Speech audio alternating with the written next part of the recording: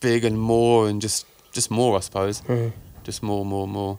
That was it. How far would you go? How far would you go for that more? How far would I go? Killa Kela podcast.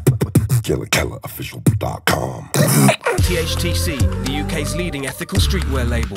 Organically grown and ethically built garments from hemp, organic cotton and other sustainable materials. 2019 is their 20th anniversary year. Join me with THTC as a Killa Kela podcast sponsor celebrating music, social activism, hemp and street culture. THTC, eco-fashion redefined since 1999.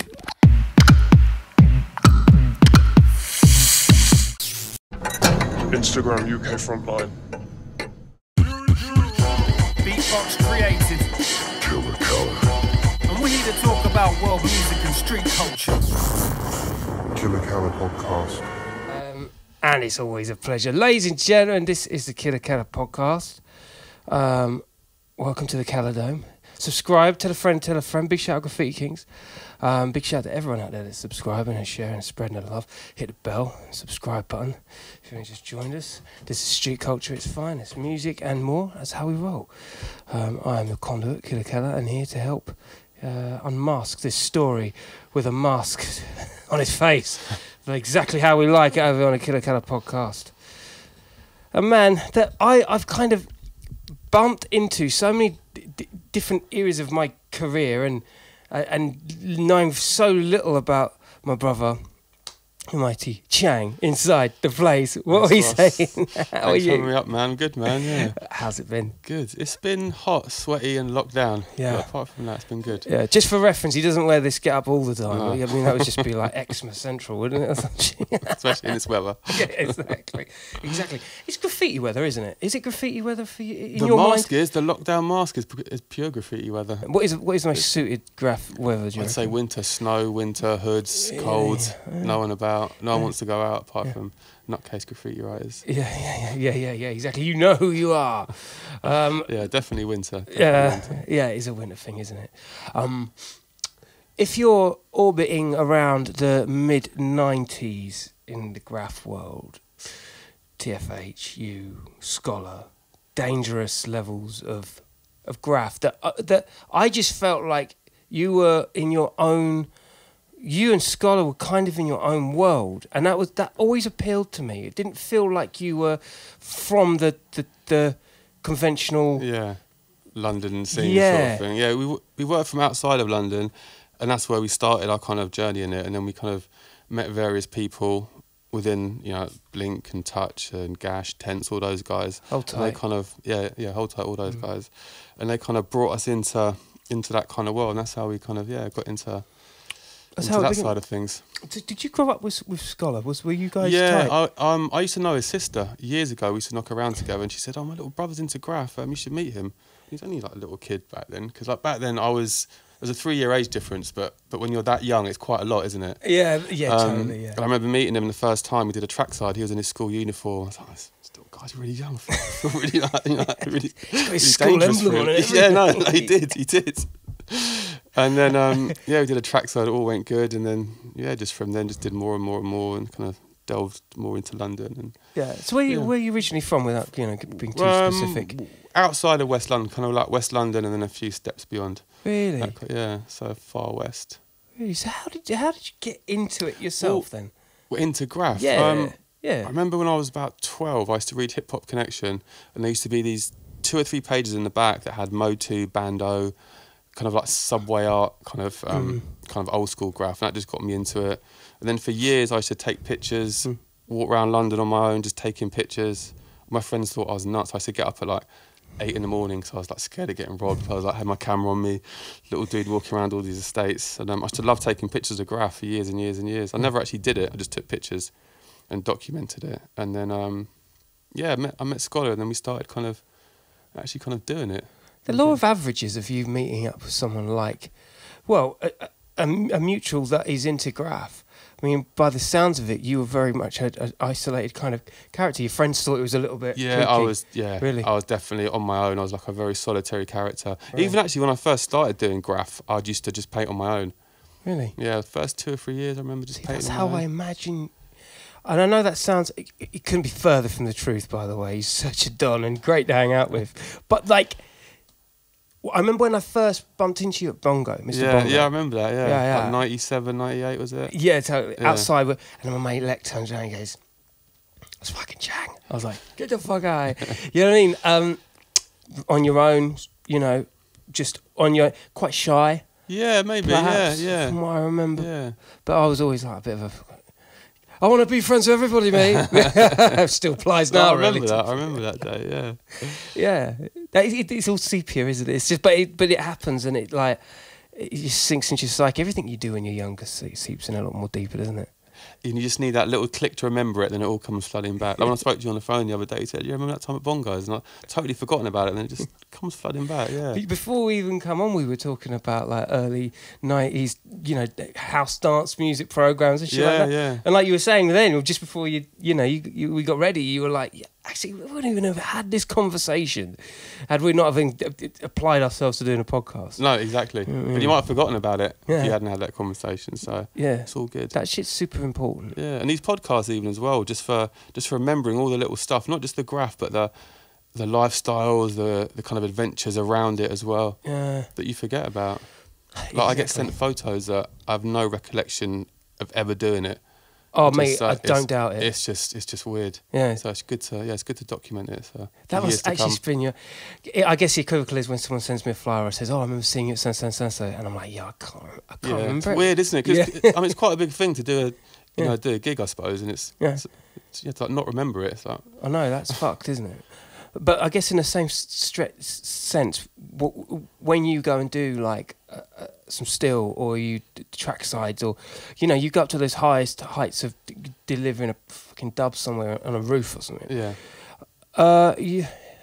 It's hard to forget that, isn't it? Or is it? Yeah, I think you say that, but there's some times I've seen photos of stuff that we've done that's been, you know, quite kind of hot spots, and I've just totally forgotten doing it. I don't know if it's because we were kind of blazing a lot around the time, or it was so long ago. But yeah, you do. Really? Yeah, you put it away. It's weird. Well, your blazer was Yeah. That was always part and part of going out on missions. Was it? Yeah, it was a big part. Yeah. Did it make it hard for because not that I'm suggesting you've stopped, Yeah. but with those two things running hand in hand, that must have been like a double kind of. How'd you stop this? You know, like blazing. You know what I mean? Yeah, It comes hand in hand, I suppose. Yeah. It was. It just always went hand in hand. And I don't know if all the people I was with, because I used to blaze before I started writing, and then all the people I was around, it was just always about. It's kind of added to the intensity of it all and the anxiousness of it all. Yeah. When you were going around on the trains, and you were, because I was on the COSA podcast, him and Tate were explaining that they used to take photos, Yeah. you know, and trade the flicks and whatnot. Like, how deep did you used to go into the photography side of things and capturing the images early? Like ridiculously deep. It used to kind of, like for a period, it used to rule my weekends. I used to get up, I used to go as far as like Woolwich. There was a Hall of Fame in Woolwich, I remember. Just go to Tufnell Park, Tottenham, just all over London on my own. Just not for anyone else. I didn't trade with anyone. I just had these photo albums. Used to just get a new photo album, fill it up, go out again, fill it up. You still got them now?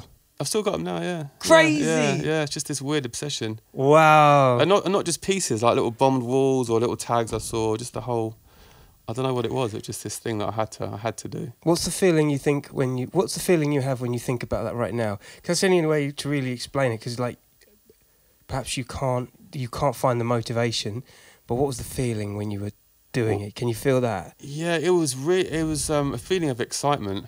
Yeah. Like, you know, today people, their first encounter with Graff might be on Instagram, and it's all good. Instagram, it's great for certain things, but I think if I had my first encounter with Graff on Instagram, I don't know if I'd be so hooked.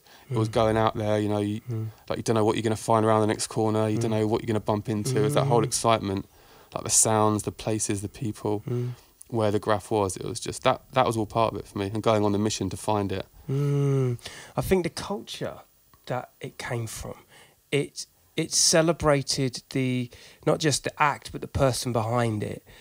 I know that feeling you're talking about. To be in front of a tag at the age we were, to see a Chang tag in front of me, it put me in the place of that person has stood exactly where I'm stood. Yeah, exactly. And he did that. And they were seeing this, they were kind of breathing the same air I'm breathing, smelling the same smells, the same... Absolutely. Yeah. It used to just... it drove me to obsession where I was just like, yeah, maybe I'll meet these guys sometime. Or I was saying exactly the same as me, exactly the same. Like I used to work on Portobello Road every week with my dad. He used to run an antique stall, and I used to go up there every morning to set up at 5:30, and then after we'd set up, I used to go around for a walk around the area, around Latimer Road, Trellick, all the spots, and being there the week before, and then the next week there's new Graff there. Like, they've been there like since I've been here, and there's been a new piece that's been done in the last week. It's used to blow my mind. Blows your mind, doesn't it? Especially in that area, it was just such a hotbed for Graff. Yeah. That was another big inspiration, actually. That whole kind of West London, Ladbroke Grove, Latimer Road, that was a big inspiration. That whole area, to me, just bleeds just the scene. It's to me, it's kind of, I don't know, I could be wrong, but to me, it's the kind of the epicenter at that time for Graff, I think. Yeah. So many spots under the Westway, Ackland Play Centre. Whereas like a bit like wastelandy as well back then as well. Yeah, one in, one out kind of environments. Yeah, which was all part of it. Yeah, and so many videos that you'd see, like drum and bass videos, you know what I mean? And they'd always have those places, and you were just, you did feel like you were walking in the fucking Mecca. Like the footpath that goes over Westbourne Park tracks. There's just, all the spots. Just crazy, just crazy. And when you talk about breathing the air and not being in the same proximity of right downstairs, one of the. I saw just now. There's a new bit done. Yeah, new bit. And he done it 4:30 in the afternoon. Did you really? Yeah, I saw that. Just down there. Yeah, mad. Yeah, because the shut was all graphed up before, wasn't it? With the hearts, he just did it. Yeah. That's a hot one. That's a hot one. Super hot. That's hot as fuck. I'm like, dude. I mean, it's kind of good that maybe we didn't bump into each other. You'd be up here having a cup of tea. Should have got him up for a podcast. Well, that's right. Yeah, exactly. Right, let's get it into it. Right, so like the SKOLA and Chang era. I mean, it was just like a dynamic. But you also rolled with a bunch of other people, which to me, in my mind, they were kind of from different. They were from different crews, different walks of Graff life. Yeah, right. It was definitely like a big mix mash, whatever the word is. But yeah, we started that whole started from going down at Kew Gardens, Grundy at Kew. I think at first it was it Blink and Gash and Tense. We met them, and they were going yard that night. So we kind of tagged along, and that was a BR, and that was the first sort of kind of bit of steel we did with them. And that's kind of when we started hanging around with like Touch and all those guys, and just doing more yards, more tracks, more everything. And that's where we kind of started kind of delving out a little bit more. And Mace era. That was a bit after. Yeah, that Mace, we started doing bits with Mace after that. That was the kind of first bit with Touch and Blink and all those guys. Right. And then we started LWS with Mace. There you go. A few years later, and that's when. Yeah. But things was a lot more serious in the later years. At the start of it was very much just kind of go out with. I don't know, you might not have any paint, you might borrow some paint from someone, you'd be just kind of whatever happens. There was no real plan. Really? There was a rough plan, but it could often deviate from... With T as well? That would be with Blink and T and all those guys? Mainly, most of the kind of bits I did with those guys, I'd say. How mad. Why was it unorganised? It just like growing up into I think just growing up. Yeah. I remember once, where was it? It was like Woodford, I think. We went up there, and like a lot of the end of the line yards, they're quite leafy, quite suburban suburb. They're quite, quite leafy streets and stuff. And we're trying to get over a fence to get to the yard fence, and then there's kind of wooden slatted fences. I was climbing over it, and it just went dup, dup, dup, like slap by slap, like breaking, making like the biggest noise in the quietest area. So already it was on top sort of thing. And everyone was just laughing. That's how it was. Just like no one really sort of cared about it. It was kind of very not really caring about getting caught, I suppose. That's mad. Yeah, and then we got to the fence, I remember, and normally to cut a hole in the yard fence, it takes ages, and you just cut a little hole. You don't cut a big hole because it takes so long.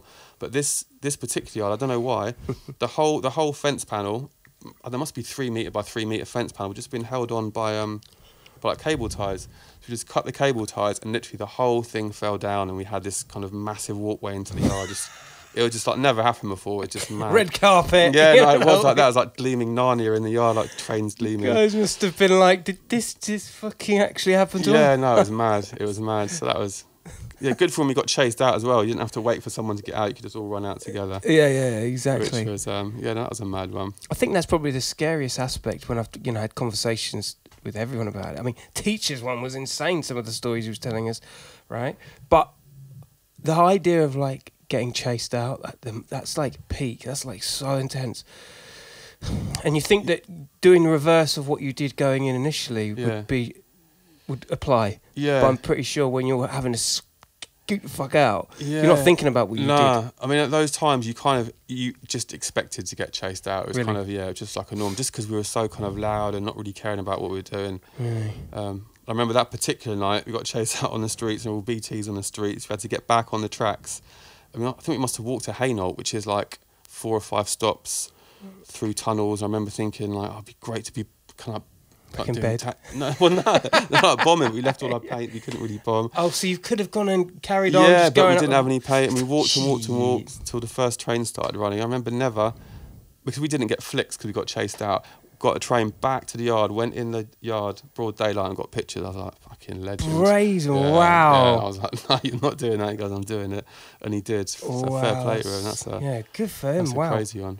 See, these stories littered with nostalgia, and I mean, one of the things, the reasons why you're on here now is to define your stories and tell, a gloss of A to Z about what down for documentation purposes. Yeah, right? exactly. Yeah. Feels like it's an area of Graff, particularly the time in which you were painting prolifically, like again the Scotland Chang era. You were on your own vibe, and I don't think there's many other people out there of your our generation that that was there for that dub era, Yeah. the crazy dub era, but weren't associated with DDS, that weren't like... Yeah, mate. Do you know what I'm saying? I'm sure if I think about it, there were a few other people that were doing bits at that time, but my mind's just, I can't think far back. But yeah, but there wasn't, it was predominantly like TKS, DDS, there were... It was before ATG, it was before those... Yeah, it was, yeah. You yeah. kind of... I remember you had the big... You would curl that G around, you would flip, you'd create a tongue out of the... Yeah, I always like movement in my Yeah, letters. you had the And whole... that's- It was almost like a tail in every letter. That was definitely inspired... That definitely inspired a lot of other people, didn't it? I don't know, I hope so, maybe. I hope believe I had so. some sort of inspiration out there. But yeah, I used to start with the G, because the G had the most kind of flavour, I thought. I'd start with the last letter first and then kind of work backwards, which everyone used to take the piss out of me for, but... Hold on, so you'd go back to front? Yeah, I'd start with the G, because the G had the most kind of flavour to it, and then I'd try and mould all the other letters around that kind of flavour that I had with the G. That's amazing, because now when I think about your pieces, it did feel like... It's ruled by the G. front it heavy, is. yeah. It is. No, it's right, yeah. It's like a car. It's got the things up front and the rest is just... You know, it reminds me of... You know the Hot Wheels Yeah, logo? with the big engines poking out the Yeah, front and all that. dude. Yeah. I never thought of that, but yeah, that's It that's is a like- good comparison. Yeah. Love it. Smashed it, Chang. Come on. Come on. See, this is that childhood thing, right? You know. Yeah. You yeah. probably didn't even realise that, or didn't realise it at the time. You know. But you were actually doing things in reverse, so the things that you were doing stood out outside of others. I mean, there was no plan to even to stand out or to get up as such, or there was no kind of plan to, we're going to do this and we're going to smash it. It was just kind of starting out. I like this. This is fun. Met this person. That's fun. And we just kind of went off down the road of Graff, and then I used to see a lot of like heavy, in your style, Chang whole cars were pretty much just dubbed. It was just dubbed out. yeah, it's mainly dub. I never really did that many a few pieces actually, but yeah, mainly dubbed. I used to There's love. a couple that ring in my head Yeah. when I think about it. Yeah, I just love silvers. Just a silver in a nice hot place, hands down kills a nice beautiful piece in a not so hot place. I don't know. Yeah. There's something about how they got up there and the shit they went through to get it up there. It's kind of Oh, so it's more about the event of getting to For me, yeah, I think so. And there has to be style with it as well, of course. Yeah. But for me, I I get buzzing when I see something in like a hot rooftop or a train or that really gets me going. And where you were, when you think of that Kew, Richmond, where's the other area? There's a couple of near Purley, Putney, sorry, those kind of areas. The overgrounds, it's all rooftop business. Yeah, isn't it, really? yeah. There's loads around there, around Gunnersbury, around that sort of area as well. Yeah, that's right. Yeah. No, it was good. It was good times. Yeah. What's the craziest rooftop you ever done? I never really did that many rooftops in England, actually. Shit's scary, isn't it? I went, and I can't climb. I'm the world's shittest climber in the world. Help me up. Yeah. I did a rooftop in Brazil, actually, weirdly enough, which was quite fun to do. Yeah. But I never really did that many rooftops. I remember that time Rest was smashing rooftops. Ugh. That was kind of my era. That's right. There like you early go. ATG stuff. That's was it. smash rooftops. Early ATG, man. They were going so hard. People were hating it. Yeah, they were loving it. I loved all the hate they got. It was brilliant. Yeah. And they just turned that into just kind of fed off that hate, which is brilliant. And then all the love came from Yeah, exactly. Yeah, mad love. Who did you roll with most when you went to do, when you went on missions? Who was it that you were rolling with most? Who was it? Mainly SKOLA, Blink, Touch, Gash, all those SB guys, Tents. Yeah. If you look at all my old trains tracksides, it's 90% with those guys. Yeah. And then later on it would be with Mace and people like that. And Catch as well. Catch I kind of did a lot of stuff with later. Crazy stories were more at the start. Really? Yeah. Also, like what that early stage. Give us some of them. Give us some fucking. Madness. There was one night that sticks in my mind where how you saying you go out with people that you might not ever see again in your life, and you're going on a night that you'll remember for the rest of your life, and you won't ever see these people ever again. I always thought that was quite nuts. Ooh. This one night there was like 17, 18 writers. Yeah. Obviously people had called each other, and we'd all met up to do a layup. And to get to the layup, there are like 17 of us. So to get to the layup, there's tracks here and there's tracks up here, and the layup's down there. We all had to go down like one by one, climb up the slip embankment onto the other tracks, and we were like the last people going up there. And I remember just looking down the tracks when we got up onto the bit where the layup was, and just seeing this train and seeing like 18 writers painting a train, the fumes coming up. So by the camera that day, it would just been just such an iconic shot. And unluckily for me, as soon as I got to the train, put on my first seat, then we got raided and all got chased out. So, but I always think of that vision when I was looking down, seeing 18 writers painting a train. It was quite atmospheric, with the yard lights and the steam coming off from the paint. Oh my God! But, it's like a mental picture, isn't it? That's what I really regret not having photos. But we didn't really have phones with photos back then. We didn't really have cameras apart from disposable ones. No, that's right.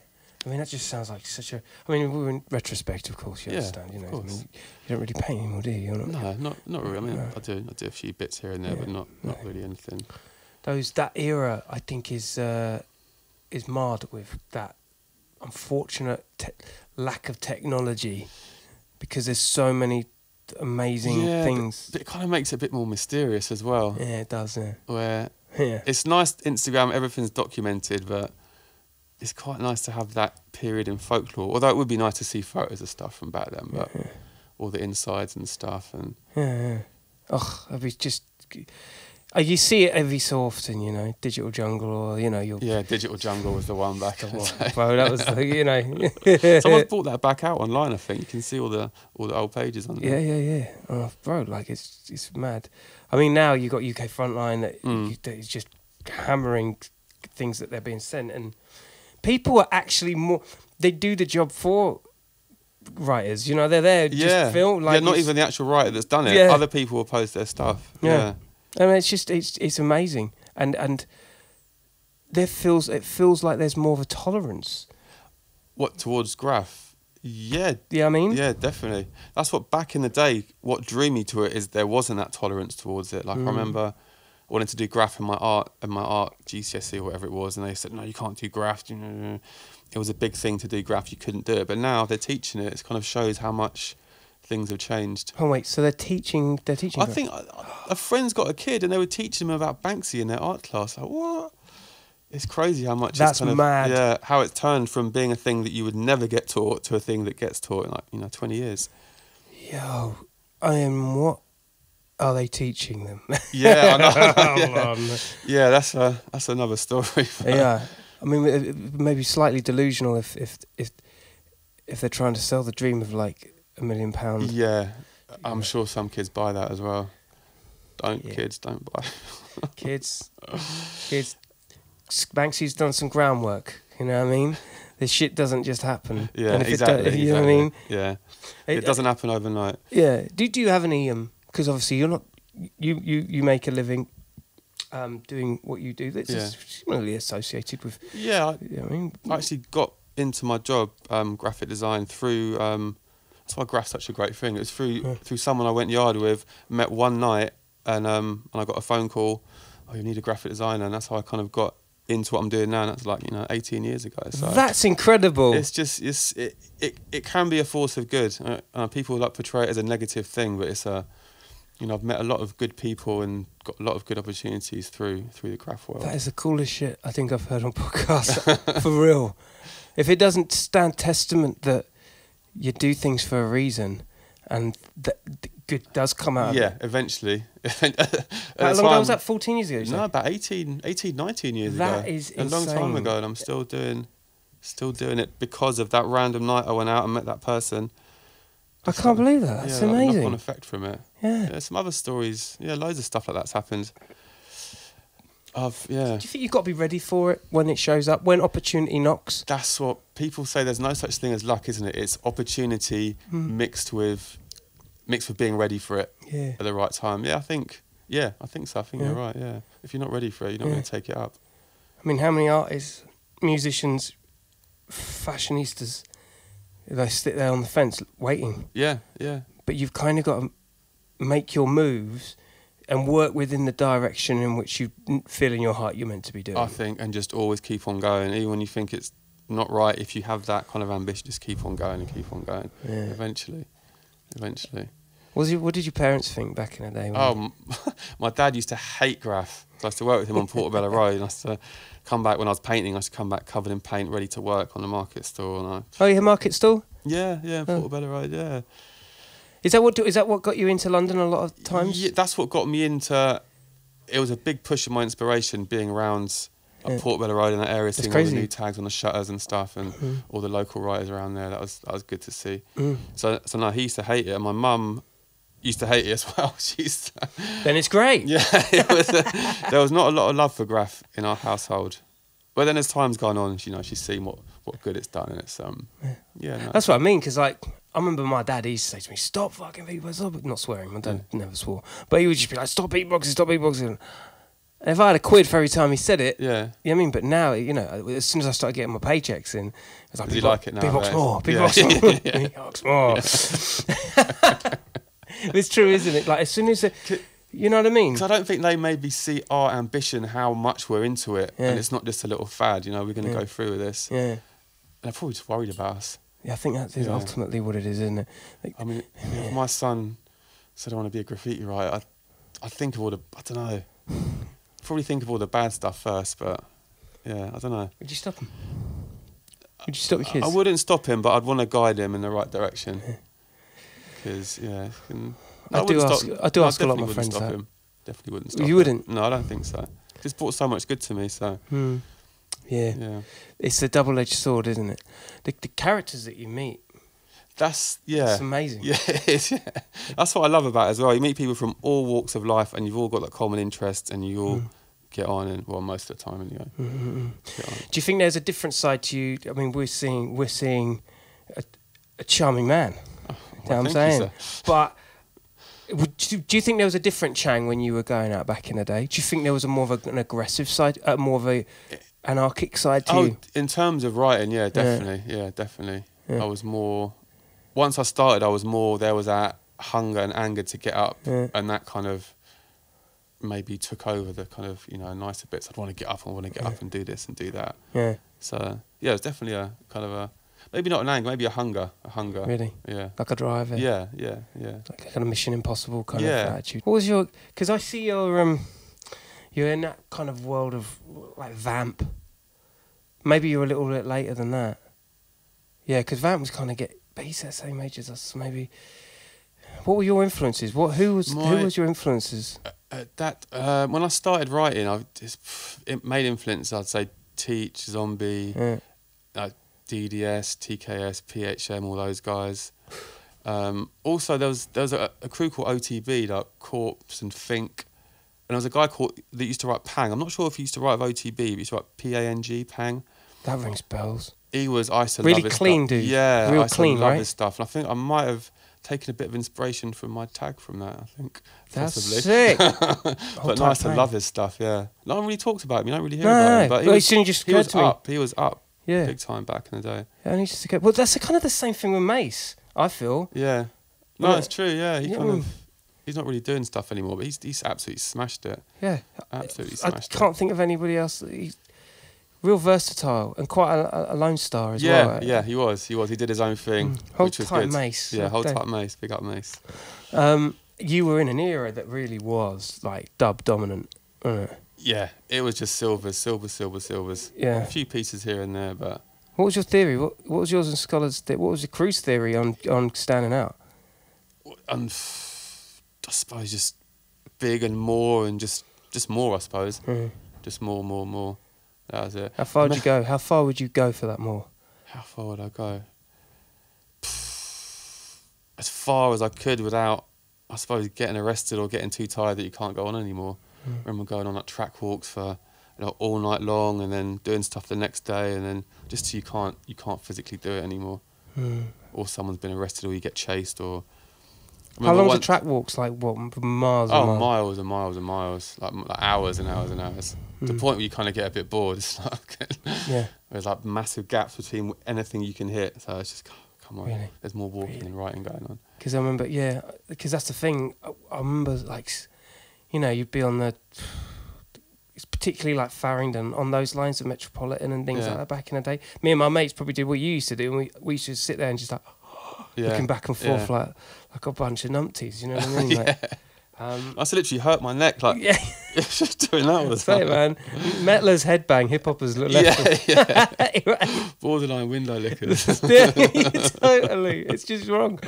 And just the levels of coverage that and I used to think to myself, man, like I remember I used to do promotional stickering for my I remember seeing that stuff. Yeah, dude. But that not to any scale of like I wouldn't even consider myself that in that league of coverage. It was more like when I got to like maybe my sixth sticker of sticking up, and even like in a venue, I'd be like, fucking hell. But you guys were just like doing it, and I always found it remarkable that over such a long period of space, you just relentlessly kept going. Yeah, that's what I used to like to see though. You like get on a train, and you just see a tag and then a tag and then like 10 stops later you'd still see that tag. It's just like the repetitiveness of it all. So I love that. Yeah. Just seeing how someone's walked a whole track. So it's just, I don't know if just writers notice that or if other people that aren't into Graff notice that, but I suppose we were just doing it for other writers, I think.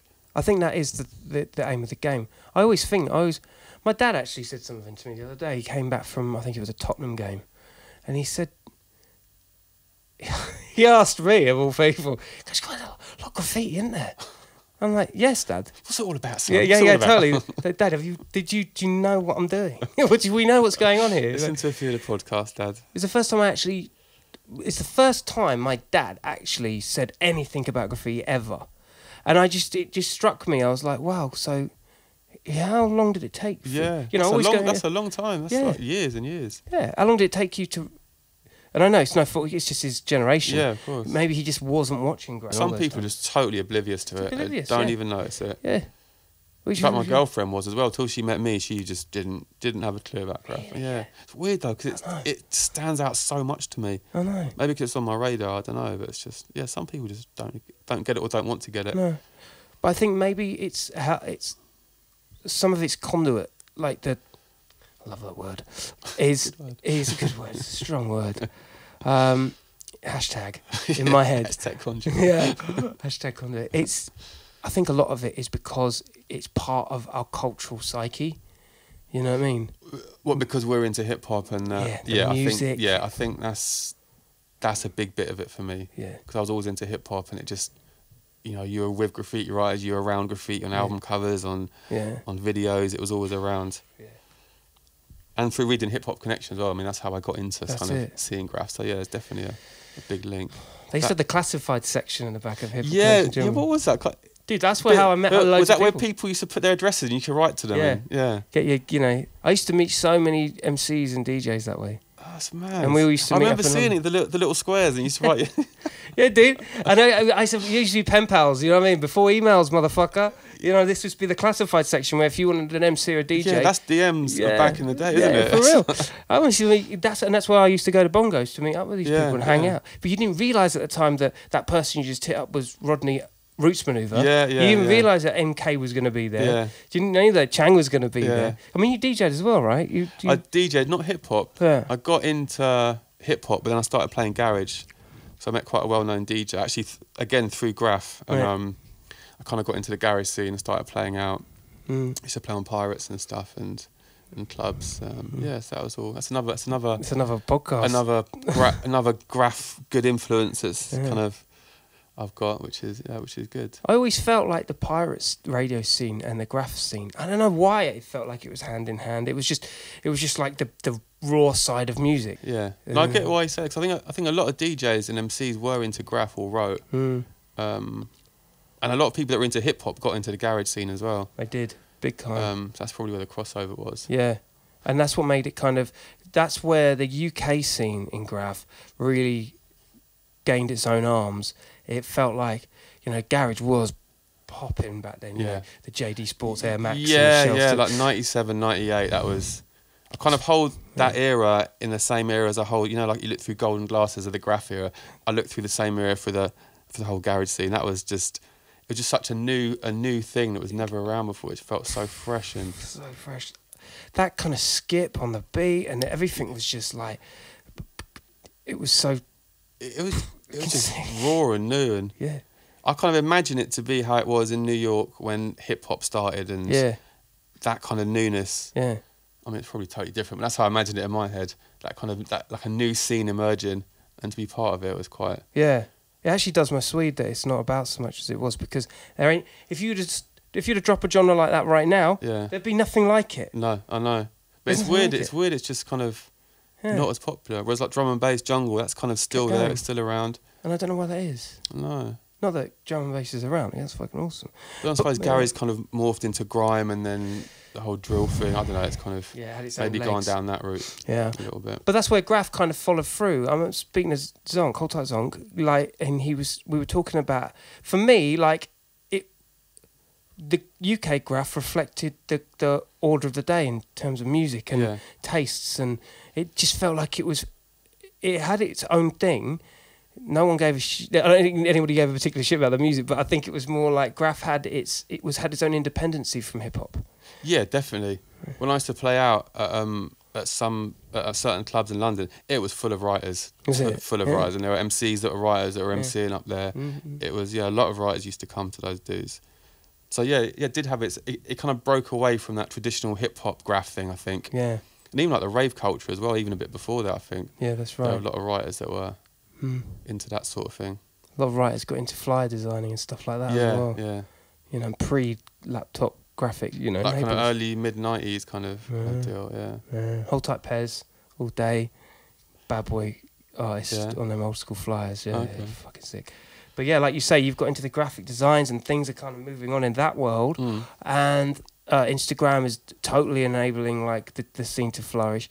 Do you think it's moved in a direction, obviously to satisfy your job roles? Obviously, it's progressively moving in that direction. But as a hardcore scene, do you think it's gone in the right direction for your mind?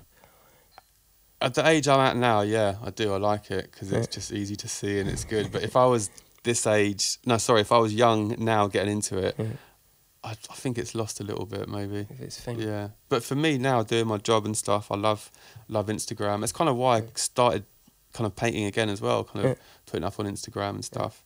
Just to make it kind of known that you're there. Yeah. It's a very easy thing, isn't it? Yeah. Compared to But what did you want at the end of the day? What did writers really want? They wanted their shit to be seen. They wanted, fame, acknowledgement, I suppose, notoriety. Yeah. Just to do one better than the last person did, Yeah. I think, or to smash it more than the other person did. Yeah, I think that was the main drive. Yeah. Favourite place to paint? Favourite legal or illegal? Either or. Either or. Back in them days when you was doing it. Back in the days, favourite, probably the track sides at Westbourne Park as you go into Paddington, I'd say. I remember once, you know that was that big fume that was there? I remember once, right, I'm gonna do a big dub next to it. Of course you did. And I was like, yeah. I got up there and I was like, fucking hell. And I kind of reached as high as I could. There's like a little ledge at the bottom that you can stand on so you can get a bit higher than usual. And I thought, yeah, I'd done all right. And I got the train the next day and I literally could hardly see it. It was just dwarfed by the fume. I was like, fucking hell. That's one of those like fail moments. But actually, at the same time, like anyone that put anything around that spot at that time when Fume and Bosch as well, wasn't yeah, it? there was Bosch. There was a big zonk there. Oh my god, there was a Fat Sam there, I think, before that by Elk. That's right. Yeah, that's right. There was an iron there. I remember a big iron. There's so much like shit went down on that ledge. Just so much around notoriety. that area. Yeah. It was just like if you even had your name, you small as it was there, you were heralded as like part of the. You know what I mean? The London scene. It was like boom. But you had to go big to be noticed there. Though. You really had to. Yeah. It just didn't work out for you. It didn't work out. I remember feeling so disappointed going home on the train. I really wanted to do a big dub there. And it just, But you win some, you lose some. The levels of anxiety when you're in any like heavy populated place, that must drive you insane, especially when you're looking out for... Yeah, it kind of does. But then you get to the point where you just sort of turn off. You know you're in a hot spot, but you kind of got to turn off to concentrate. Otherwise, you'll be like, your lines will be all over here. You'll be worried. It's this weird, this like switch that turns off in you, just to kind of ignore. You know, there's stuff around. You have to ignore it, and get on with it. How deep does it go? I mean, you've got to know your walk. You got to know where you're going and shit, right? At the start, we didn't have a clue. We just kind of get on and just walk and walk and walk and just see where we get out. Try and find a way to get out. You might not be able to. So not get even out there. paint. You just be. Oh no, we'd paint, but we just kind of we wouldn't have any exit strategy as such. We just kind of just get out where we could get out. Because to me, from the outside looking in, majority of the times in the train, it just feels like a clusterfuck of heavy. It's another good word. Hashtag cluster. I mean, Killa Kela podcast giving the vocabulary for 2020, baby. It's a clusterfuck of like different sized, never gonna get out of this walls. Yeah. And then there's a drop there. Do you know what I mean? Yeah. I just couldn't deal with it in the dark. I would just absolutely. That's what I love, and that's what I loved about like those spots where there's a little ledge and there's a little drop, and you've been there and you know how hard it is to paint on there, and just the heartbeat levels to get to that. It's just never. It feels like everything looks uncertain because you don't know where the real ground is. No, I know, and it's pitch black, or you jump into a bush that you think it's just up to there, and it's just about 10 foot deeper, and it fries my brain, bro. Like, you guys are fucking mad. A lot of you. It's amazing. And I think that's one of the biggest appeals as someone watching is just the curiosity, Bill. And I don't think any conversation will do that justice. You when you see the end thing being the way it is, it's mind. In terms of you doing it and then seeing it. No, in terms of me not doing it and seeing it. Oh, okay, it's just that is just all those things. Going back to what we were saying about standing in front of a tag. Yeah. Do you know what I mean? It's like to even be like on a platform, seeing the train come in, or seeing the trackside, and just being like, like they were. That's what I mean about how you kind of view Graff in its natural element. It's got so much more power and kind of wowness about it than seeing it on a screen. I'm not knocking Instagram or anything because it's good, but it's just kind of I love seeing it in situ. Yeah. Oh yeah. Even Hall of Fames as well, even the new cats that are coming through. It's like to see it up close. I do get a newfound perspective when I did like my first kind of like, let's see what this paint can do kind of piece. Did Very you use the paint, shabby. did you? No, never. No. Never, no. This was only like a couple of weeks ago. Oh, okay. I just gave it a shot. Okay. Well, I got to the point where I was like, yo, like, I can only have certain amount of conversations. I need to take initiative just so I get a more close-up perspective. I just needed something else to kind of...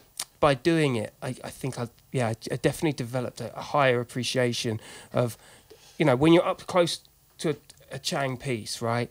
The way in which you operate the can is all determined on what's going on right there. That's what I mean when I said you just have to just switch off to any paranoia. You've got to just turn it off and just concentrate on what you're doing, or else you'd be just all over the shop. Is it level as Zen? Is there a real kind of spiritual kind of... there is a definite switch off. You notice that switch off. Yeah. Sometimes you can't do it, but it's nice when you just, right, switching off now. I know it's all hot around me, but I'm just going to switch off and let the chips fall where they may. Do things slow down when you're painting? Maybe, I don't know. No, not really. Trying to get into the mind of it. I'm trying to get into the mind of it. I've not really thought about it, actually. It's been a while since I've had that switch off, so... Yeah. If I do get it again, I'll make sure. Note to self. Note to Kells. Yeah. I do switch. I mean, it may seem like trivial, funny questions, but really trying to get into the mind of it. Really trying to get an understanding about what the mindset is when you're in that place and you're in that fucking metropolis. You know what I mean? You're having to cover up, and it's just intense. A lot of the times you're with other people, which I think lessens the paranoia. When there's a whole group of you, you can kind of switch off easier because you're all together. Don't you worry about them? Well, I think if you're all together, you're kind of less... I don't know. It's weird because if there's a lot of you, you're probably going to get noticed more, but there's less chance of you getting nicked, I think. Because if you're on your own, you're a bit more conspicuous. But, yeah, I don't know. It's hard to switch off, though, when you're on your own. Really? Because, the paranoia levels are a bit... I get it. A bit higher. I get it. That's why I rate writers that do stuff on their own, especially yards on their own, track sides on their own. It's like, I've never done a yard on my own. It's like... That's a love adrenaline sport in itself. I mean, look, we're not advocating it or condoning it, but one thing we are saying is like there is a level of mindset which that it's a different discussion. Yeah. Do you know what I mean? Yeah. Go out there and do what you do solitarily.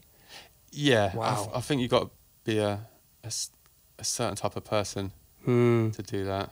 Yeah. Crazy. And very motivated. But no, it's all...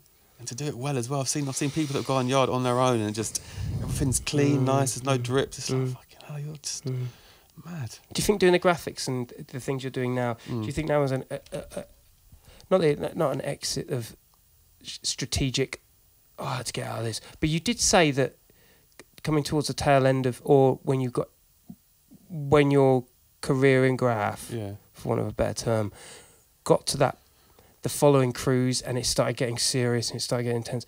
Do you think it could have carried on like that? I don't know why it stopped, really.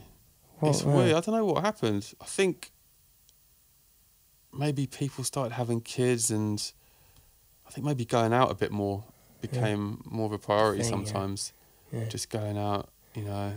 Yeah. I think that was towards the tail end of my Graff career. Was like the start of the DJing, so I kind of maybe prioritised that a little bit. It was always there, but I don't know, it just kind of just fizzled out, and then I'm not doing it anymore. But it never leaves you. No, I'm still there. I still look at stuff. I still want to do stuff. I think that'd be a good spot to do. Do you see some things and you're just like, oh, that spot looks good, or you see something on Instagram and you're just like, or someone sends you a photo of yours from back in the day and you're like, shit, well, fuck. Yeah. Does it all that play in your mind? Yeah, you want to relive it again all the time. Yeah. Is it a youthful sport? You think it's a youthful sport? I think so. I think so. Okay. Yeah, it's easier to do it, to be motivated, to get away with it when you're younger. I think. I think. Yeah. But there's still the old guys still doing it, mate. I'm sure. A lot of them are coming out like. Yeah. And I'm which just is loving brilliant. it. Yeah. So do you reckon that'll be... Mate, it might be a little motivated. It might be. I love that at the start of the podcast. It was, but by the end of it, definitely, 100%. I'm there. I'm out there. tonight. Yeah. Well, it's been a fucking pleasure, my brother. Thank you, boss, for having me up. Yeah, man. Nice one. Yeah, more life to you, my man. Safe, man. Wicked. The mighty Chang inside the place, never disappointing here on the Killa Kela podcast. Share and share, tell a friend to tell a friend, all right? Sharing's caring, and without fail, We're here every week doing it proper, all right? Stay lucky, people. Don't talk to any strange ones. Thank you, my brother. Safe, man. Peace. Peace.